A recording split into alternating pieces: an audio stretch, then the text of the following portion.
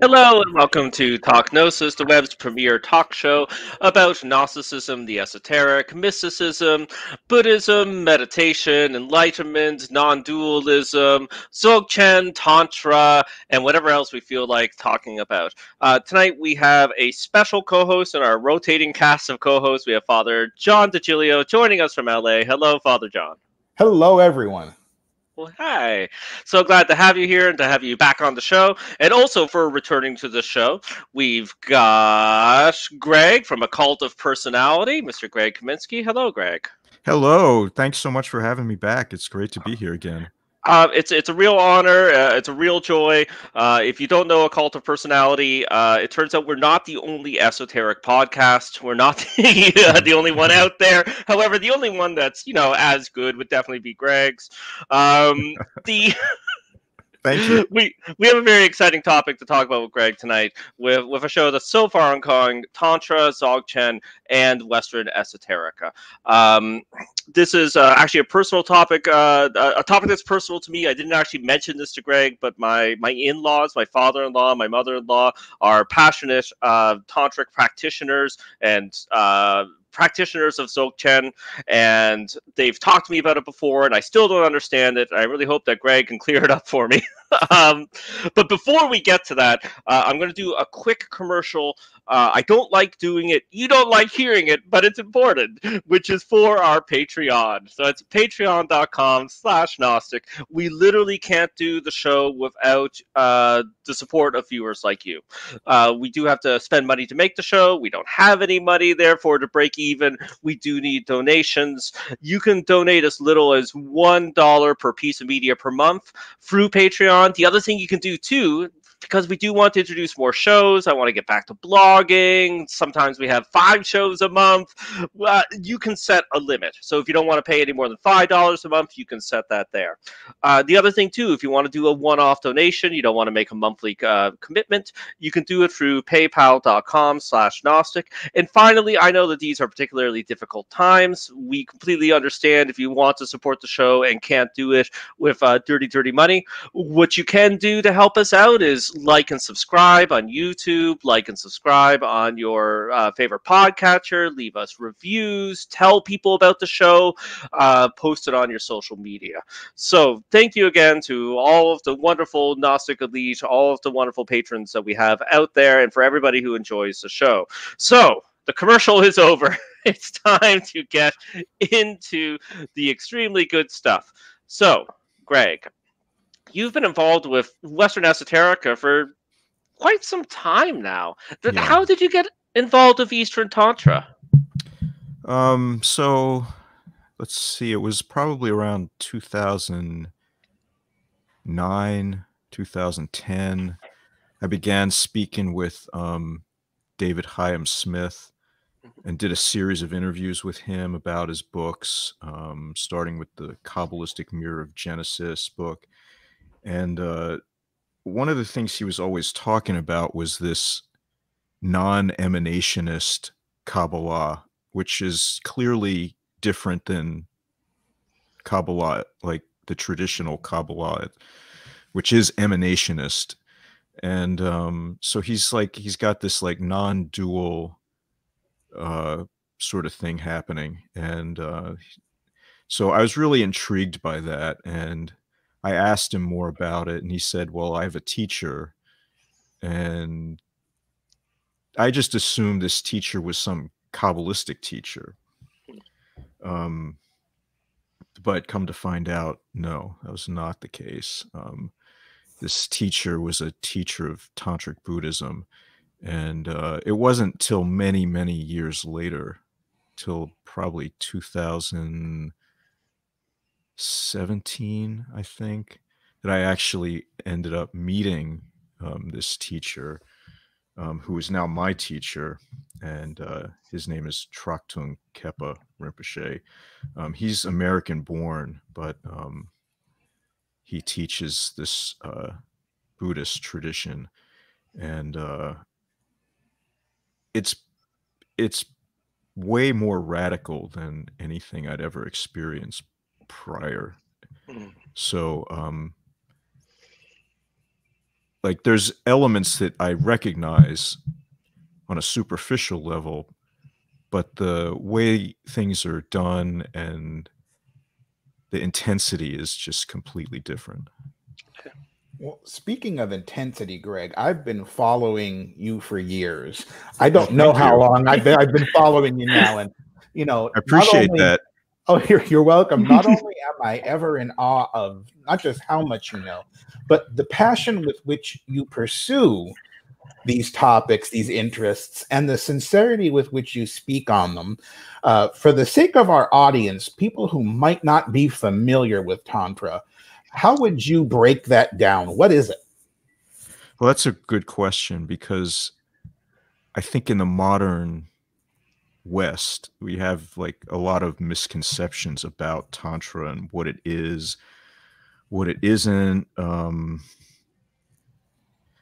So, you know, to speak on this subject in an accurate sort of way, I can't just sort of define Tantra for you, because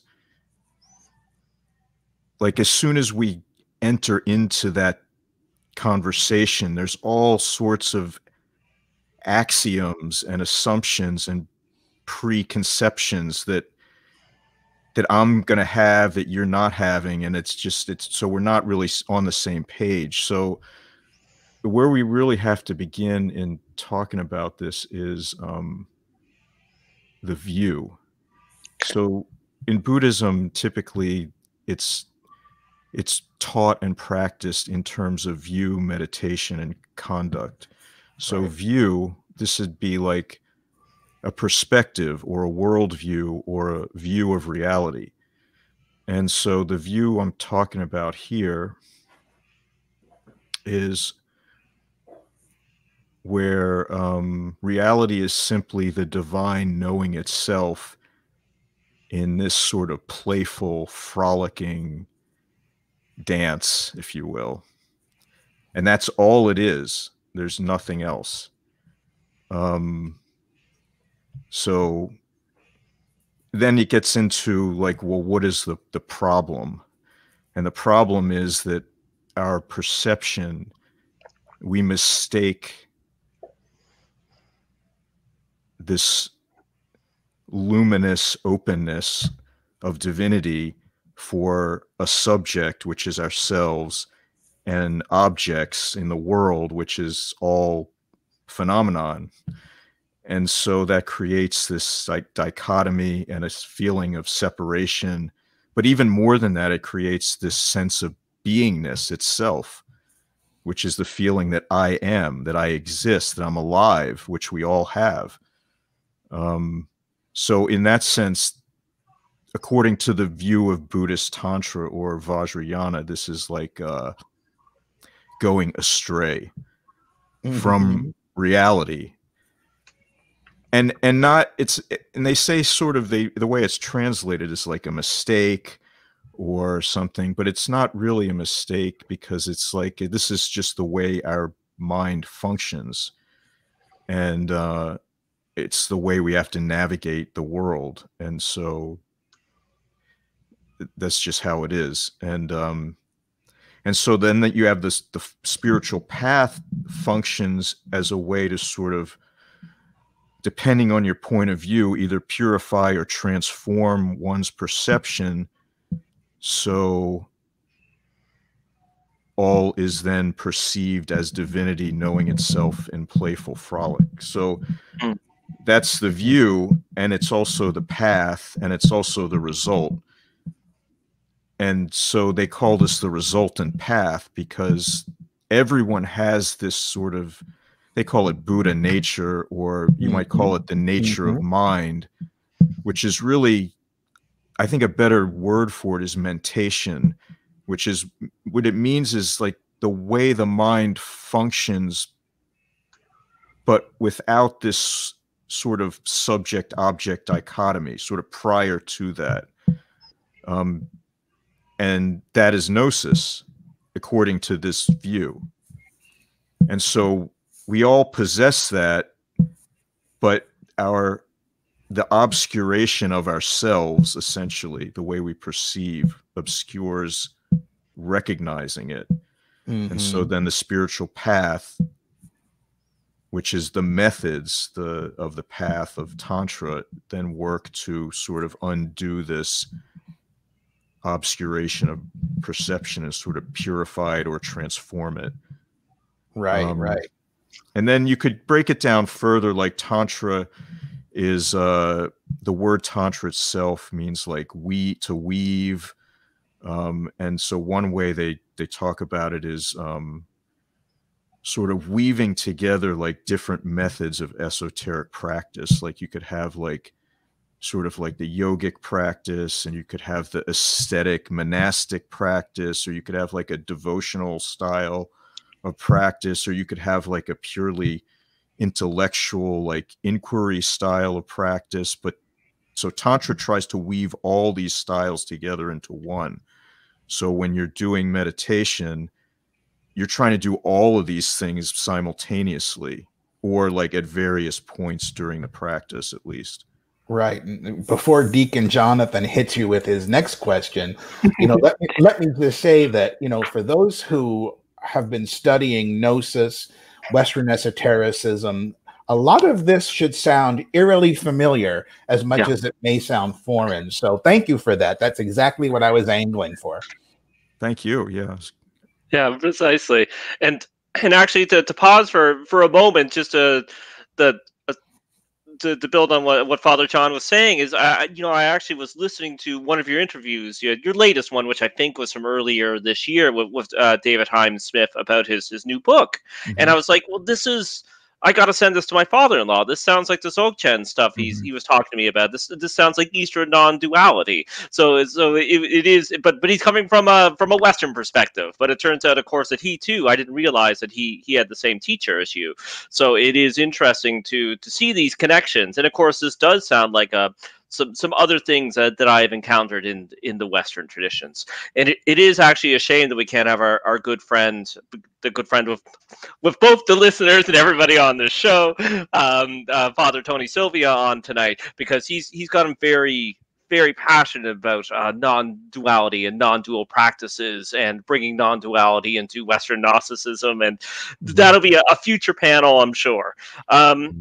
Okay, but moving on, as Father John was saying, barreling down to the next question. Greg, very important question that I think a lot of people who are watching or listening have is, do you have to convert to Buddhism, to a Tibetan religion like Bon, or another Eastern faith to practice this? Because we associate Tantra with Eastern religions like Bon, Buddhism, and Hinduism. So did you have to convert? You have to become a full Buddhist and take refuge and find a teacher and do the whole 9 yards? Well, I mean, that's an interesting question, because like, at least the way it was presented to me by my teacher was like, you don't really have to stop doing or being anything that you already are, or in any way that you naturally are. So like he always talks about how we're all Protestant at heart, no matter what religion we were brought up in. As Americans, we're all just Protestants. Yeah. And so I recognize that. And then on another level, like I was raised in the Jewish religion, and so I have that background. And then I have also background in esoteric Christianity. So there's a lot going on sort of like in my background. And he never said like you have to convert or give up anything or change your beliefs. It was basically like, if you want to practice this path,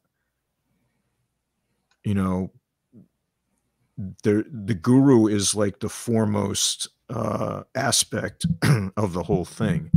So without the guru, there is no path at all, because you have to have the enlightened master who can transmit the view and the methods and demonstrate realization to inspire faith and the whole thing. And then beyond that, I think there is refuge And then there is the aspect of, whenever doing meditation practice, dedicating the virtue or merit to all beings. And so if one does those things, I think one is automatically sort of a Buddhist. Whether or not one still considers themselves a Christian or a Jew or whatever other religion one might follow. And I don't think those things are necessarily exclusive or have to be separate. I think Buddhism, especially in Vajrayana and Tantra, kind of embraces this, and other forms as well, really, like this idea of sort of interpenetrating but mutually non-obstructive. So you can have ideas or beings or whatever sort of like mingling together, and there's no sort of concept of blockages or obstructions or separations. And that's not just sort of a philosophical idea, like that is the view itself, like, that is the view. And I should mention, this view is Dzogchen. It's the practice is Buddhist Tantra, but it's from this Dzogchen view. And that is, as far as I understand it, that is somewhat particular to certain lineages within Buddhist Tantra. Yeah. How similar is it, in your opinion, and you're sort of at this point vast experience, to Western esoteric paths, and where is it different? That's a good question. I think it's similar in that on some level, Western esoteric paths exalt the idea of Gnosis and the sort of classical pursuit of knowing oneself. But I think the sort of inherently fragmentary nature of Western esoteric paths, by and large, seem to prevent that realization from happening. Because it's interesting, you find like complete spiritual realization within Western religious paths that are, not quite so esoteric, like Orthodox monasticism, for an example, or certainly within Hasidic Jewish Kabbalism, you would find it, or certainly within Sufism, Islamic Sufism, you find it. And there's probably other places as well. I can recall, like, specific, like, was her name Bernadette Roberts? And so, like, you have examples of this cropping up, but I'm not familiar with any examples in sort of the Western esoteric milieu. And so I think part of it is like that there's the exaltation of Gnosis, but there's really not the realization of it. And then there's methods and symbols and ostensibly paths, but they don't, at least from my experience, they don't produce the type of transformation that I've seen in, at least with my teacher and his close students. Like, it's,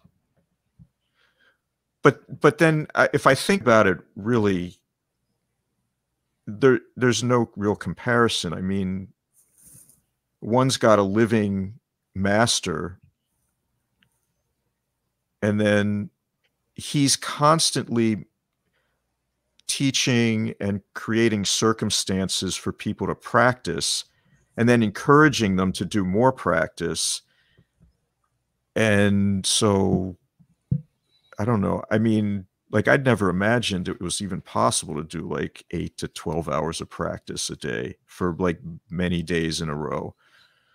but it is. And so if you do that and you've got a living master who's like actually accomplished the path already, and then methods that work, like it's totally different experience in my opinion. Yeah. So but it's also more difficult, and it's more challenging and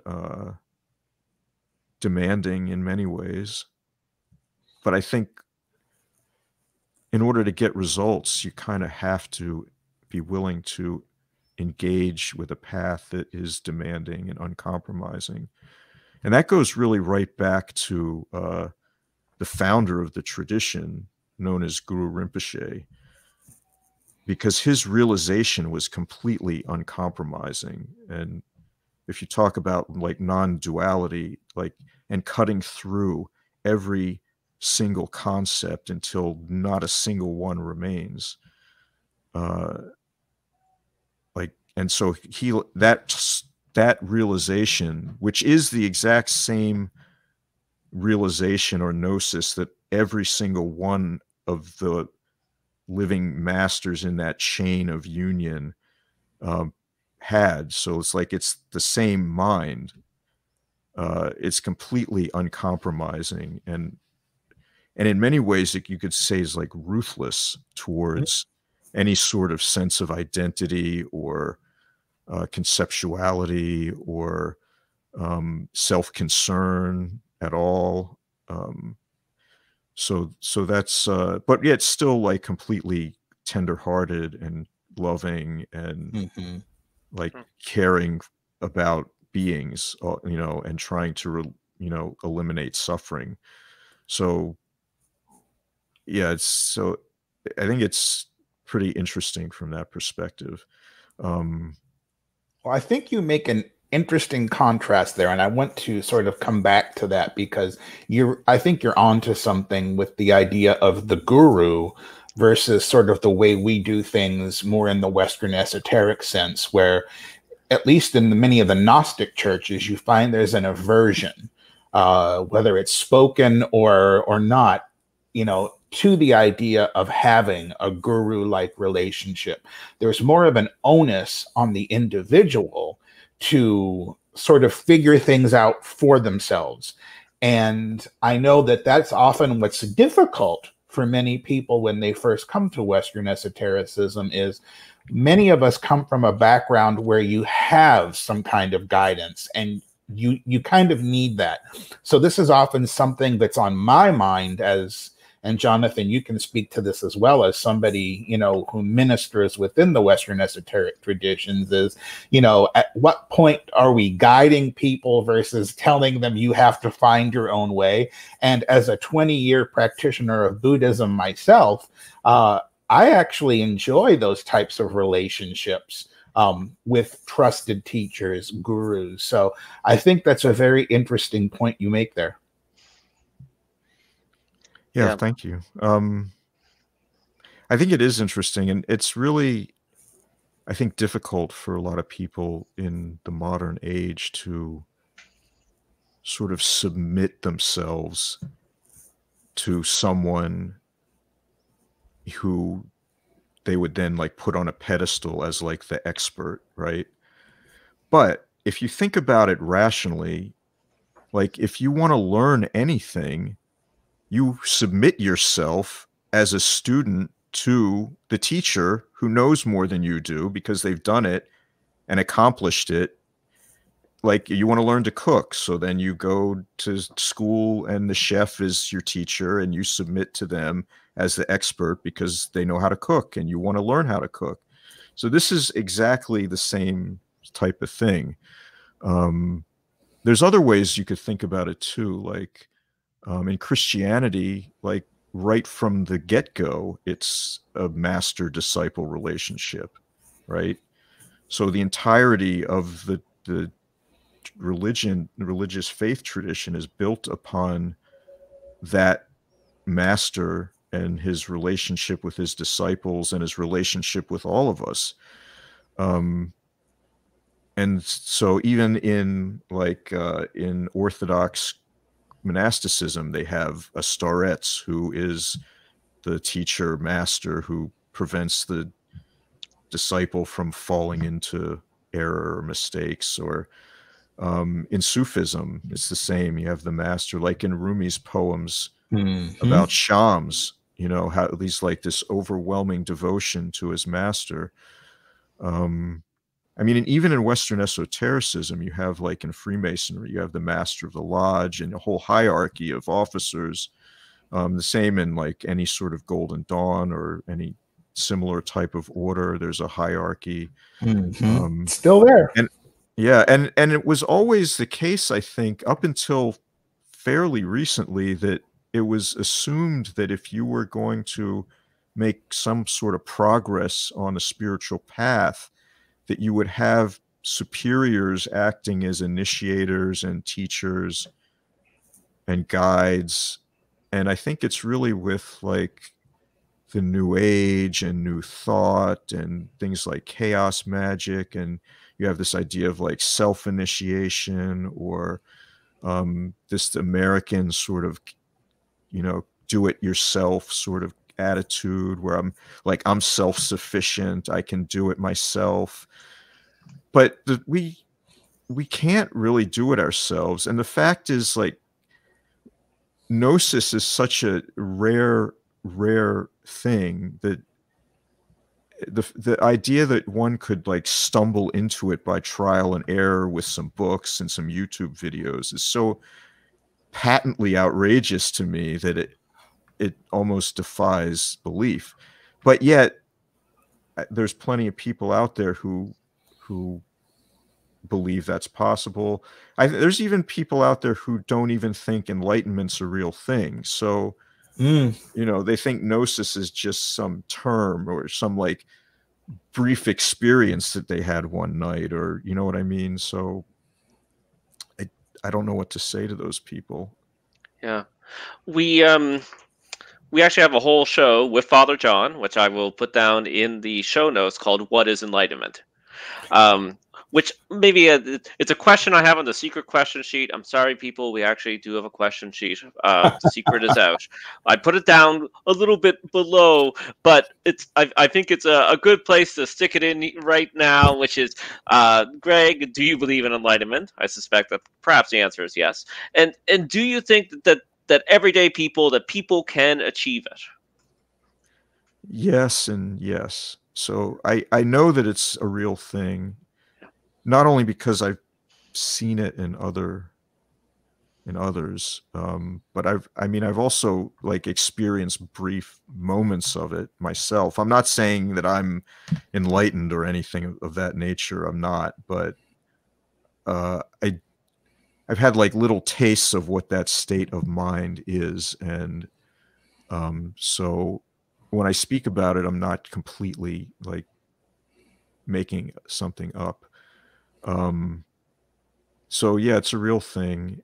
It's possible that the mind can sort of resolve itself and the perception sort of allows one to see reality as it is instead of as we are.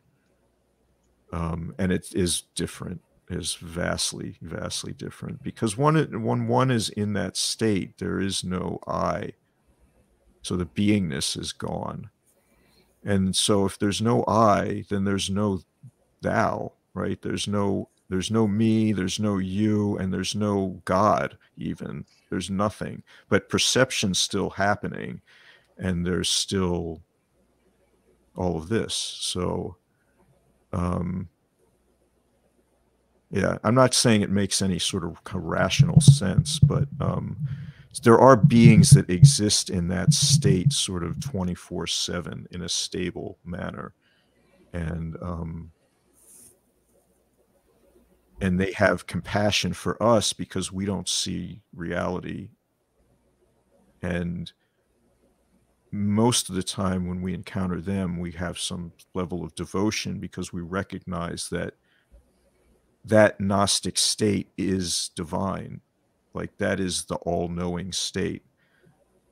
It doesn't mean that when one achieves it, one becomes God. It just means that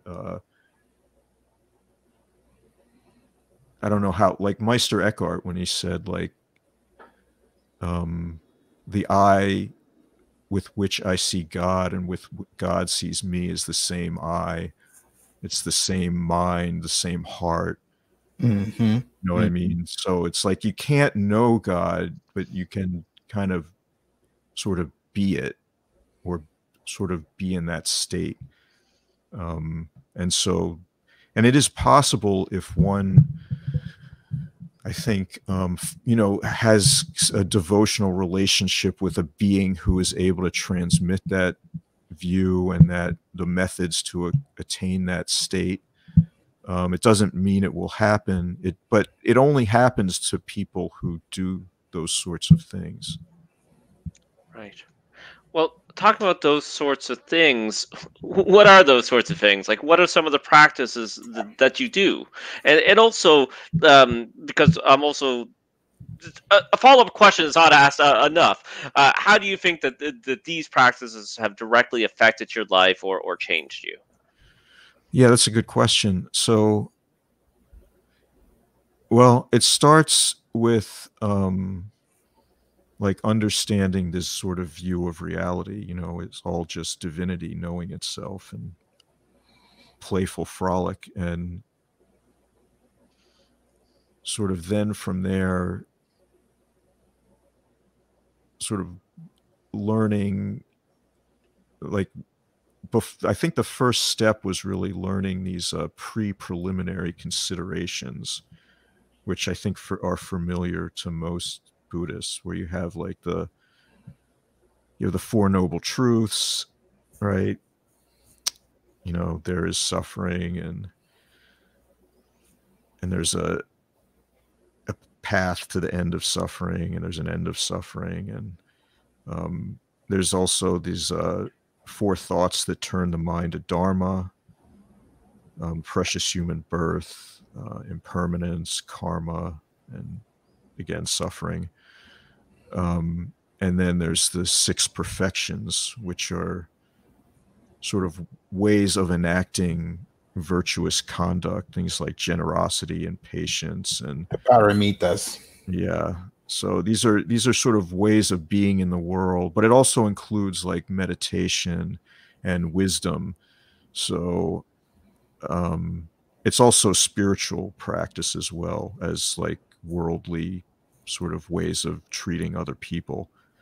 And so once you sort of understand those on a sort of existential level, where it kind of exposes you to this understanding that you're really in a fortunate situation at the moment, being born as a human being with the opportunity to attain Gnosis. So because attaining that state automatically ends suffering, right? Because if you remember what I said, like there's no you, there's no me, there's no you, there's no God, it's just like this, I don't know what you'd call it, this field of like divine knowingness. And so automatically that eliminates suffering of yourself. And if there's no other beings, essentially, there can't be, you know, they on some level, they can't really suffer. It doesn't mean they don't. It just means that you see through their suffering more than they can in those moments. And so that sort of this Gnostic state becomes like the sort of like the ultimate healing, like the elixir of life or the philosopher's stone. It's like, that's what it is. So it's analogous to those things in alchemy, or it may be the same thing depending on your view. Right. And there's a beautiful practicality to it all, which is something that again, when I hear people ask the question, you know, what are your practices? What are your, often we stop to think about very specific things people think they have to do during the course of the day. Like there's a checklist. What you said, Greg, and what really rings, you know, with me is that you start with sort of the basics. There's almost a book learning to it. So you learn about the paramitas, you learn about all these other things, but the practicality of it all is this is something that you can live on a daily basis. It's not always having to stop and say something, do something. Yes, those practices actually do exist, but for the most part, what you're talking about is building a living practice, a living tradition, if you will. Yes, exactly. These concepts, well, they start out as concepts, but they become like a living structure that you inhabit, right? So yes, you're right. It's not something where you would necessarily have to stop and even say something or think about it, because it just becomes who you are, right? A natural reaction just arises like without any sort of prompting, because it's just been so integrated into your beingness. And then I think once one does that, then there's the preliminary practices they call Nongdro, which that involves a outrageous number of accumulations of different practices. Refuge, compassion, purification, offerings, and then a sort of practice of unification, I guess you would call it.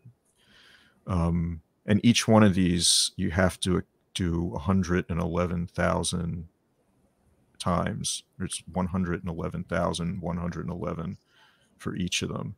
So refuge practices like full body prostrations, the compassion or bodhicitta practice is just really some prayers and visualization.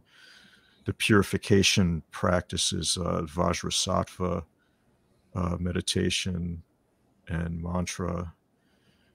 And then there's the mandala offerings, where you basically offer outer, inner, and secret offerings. So you basically end up offering like everything, like including yourself, your possessions, your family, your world, your perception, like your beingness, and then like wisdom itself. And then the unification practice is called Guru Yoga. So that's where you do like a week-long retreat of specific visualization and mantra and certain practices that allow you to, if you've done all this entire process authentically and with intensity, then in this week-long retreat, you get this sort of tongue-tip taste of Gnosis.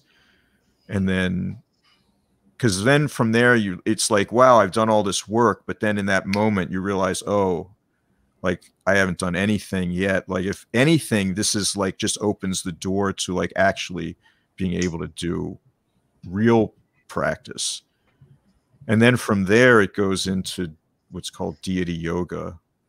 And there's different phases of deity yoga practice, but it basically involves visualization and mantra of a specific deity. And yeah, it can get very complex, but on another level, it's like, it's very simple, because it's like the practice is, it's intense, but you can the effects are rapid. Like they're way more rapid than anything I'd been ever done before, really. Yeah. Greg, a I'll tell a long rambling story before I get to the question, which is this is all your fault, right? This is your fault. This is your doing, because almost a decade ago I joined a Martinist lodge. I became very interested in Martinism. I was googling around the search terms Martinism and podcast, and then I found Occult of Personality. Your interview with Father Tony Sylvia of the Apostolic Johannite Church. And I'm like, what? There's a Gnostic church out there? Well, I got to look into that. And here we are almost a decade later. So you've been doing your show for a long time. You've been involved with occultism and Western esotericism for a long time. People, they tweet at you, they send you emails, they want to discuss with you. So would you recommend to occultists out there that they look into Tantra? And if you do recommend this, what might an occultist bring to this path that others may not? That's a good question. So really, I couldn't in good faith recommend this path to most occultists. Okay. Because it's really a path that's specifically for people who have come to some understanding that their need to understand truth or reality outweighs their clinging to any sort of identity or self-concern or ideas about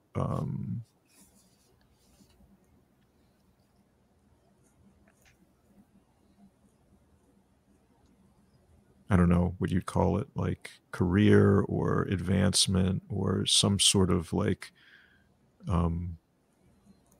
using some sort of measuring stick for success. It really, you'd have to come to some level of true, like, understanding about the nature of futility in terms of like a materialistic worldview and the sort of suffering that is completely endemic, like to our world, that ultimately, like, we as individuals, we can't do really anything about. Even for other people that we know, we can barely offer, a modicum of comfort most of the time if we're lucky. And so I think it requires like coming to grips with that and realizing, like, unless I'm willing to sacrifice myself for that cause, then it's not the path for somebody. It's a tremendous amount of work, and all of that work, none of it has to do with like making oneself look better or feel better or like any sort of self-improvement in any way, shape, or form. It's the path of giving up and getting nothing back. Eventually, like, it's the path of giving up everything. Because Gnosis or wisdom is ultimately, to sort of achieve that, one has to like unknow and irrealize and like sort of get rid of conceptuality altogether. So it becomes like a divestment. And I don't think that's what most people are interested in esotericism for, which is okay.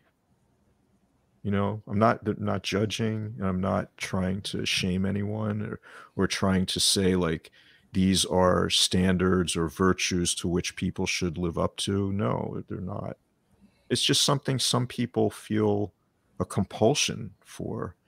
And for those people, it makes sense. And I don't know, for me, really, it was just, I feel compelled, like I need to know this. And not knowing on one level, like, was killing me slowly. So I'm willing to do the work it takes to know, which is, as it turns out, way more than I bargained for. Oh man, unfortunately we're already in the home stretch, but before I get to the last question or two, Father John, do you have any follow-up questions, thoughts, the things you want to add, anything you want to get in there? Just one thing I'd like to, again, for the sake of our audience, come back to, and that is a term you had used earlier, Greg, and that is Dzogchen. We talked about what Tantra was for the sake, again, of giving our folks just a basis to work from. What is Dzogchen?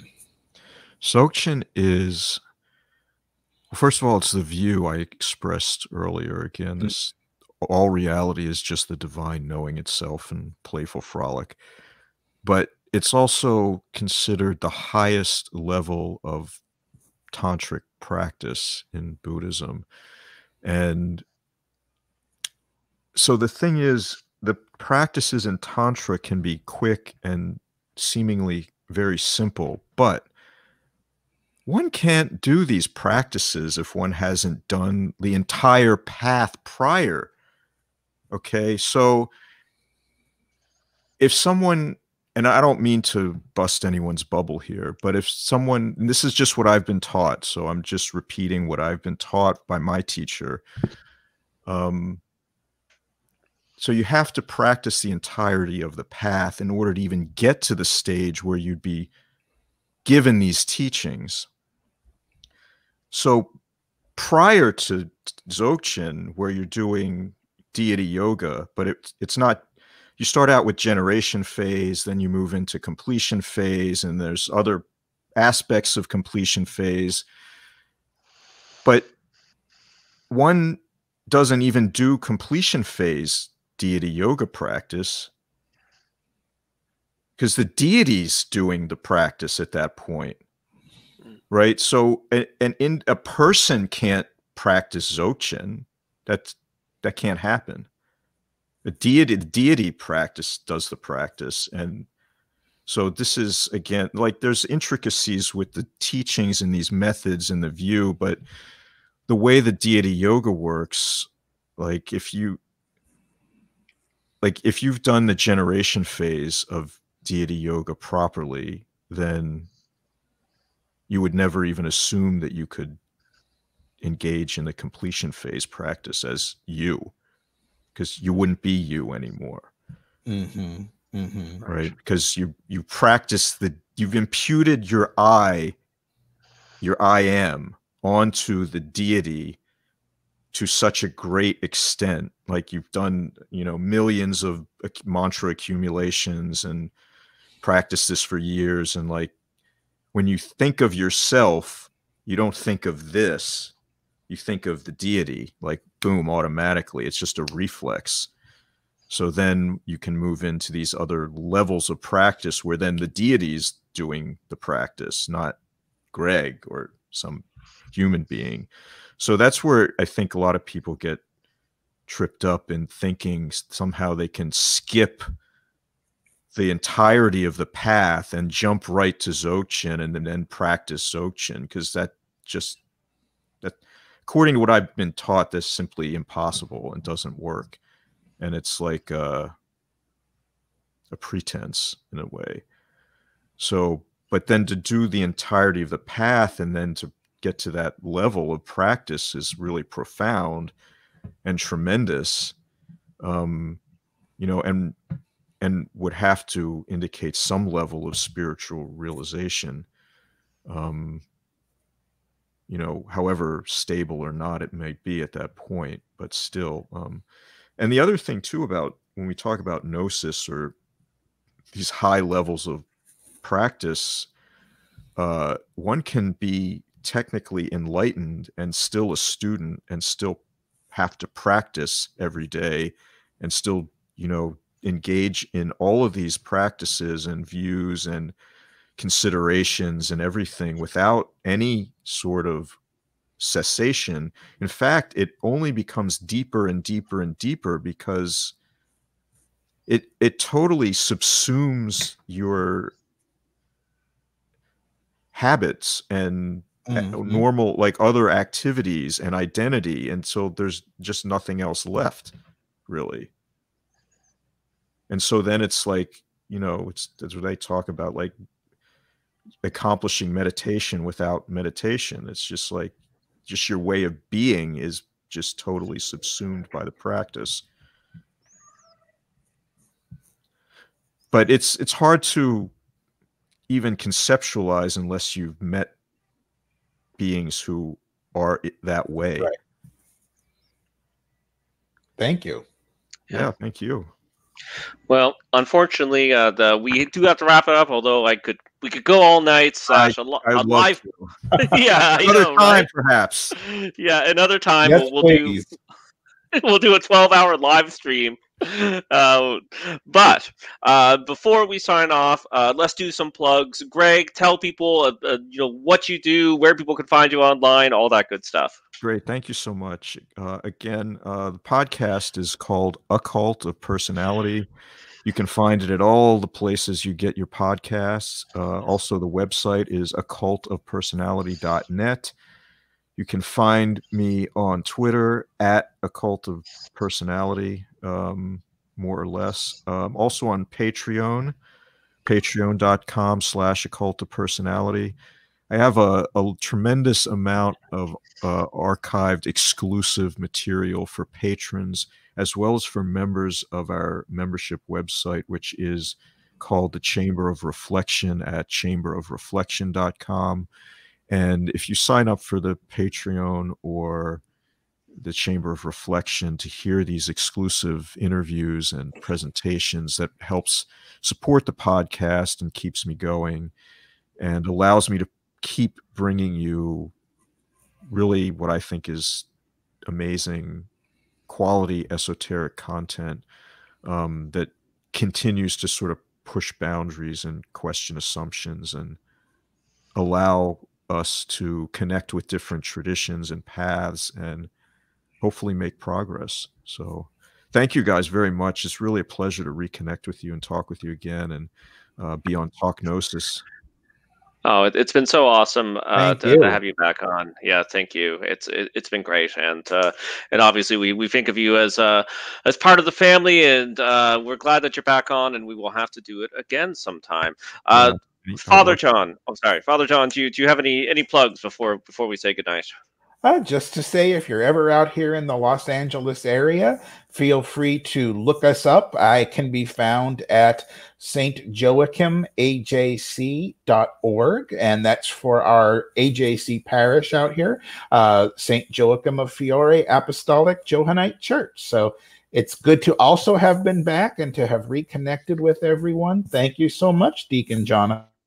Oh, it's been amazing to have you on as well, Father John. And as we were saying before the cameras were rolling, way too long since we've both spoken, seen each other, and done a broadcast like this. So I will sign off with a quick plug. You know, I have my HAC parish here in Montreal, but I doubt if you're watching this show, you don't already know about it. You're a Montrealer who somehow hasn't heard, but it is Holy Grail HAC. Give us a Google. We're doing some stuff online. But talking about stuff online that perhaps you may want to do, I do have some training, and I have worked as a secular mindfulness coach. Okay, so I'm definitely not an enlightened being, but I can give you some tips for meditation and get you going. And help you build a daily practice. So I used to teach live in person here in Montreal. Now we're doing it online at mileendmeditation.substack.com. You can go there. Substack's great because it's both a blog and an email newsletter, so you can check out by going to that site any announcements that we have. You can also sign up for the email newsletter. Generally, what we do is we meditate together once a week, usually Sunday mornings at 11 a.m. Eastern Time. Everything is free. free. It's by donation, but if you don't want to donate, you don't have to. Also, I do want more experience doing some one-on-one coaching. If you've been wanting to set up a meditation practice, or you're struggling and you feel stuck in your practice, give me a holler through mileendmeditation.substack.com, and hopefully I can be of some assistance. So this is Deacon Jon signing off. Thanks so much, and we will see you all next episode. Good night. Good night, everyone.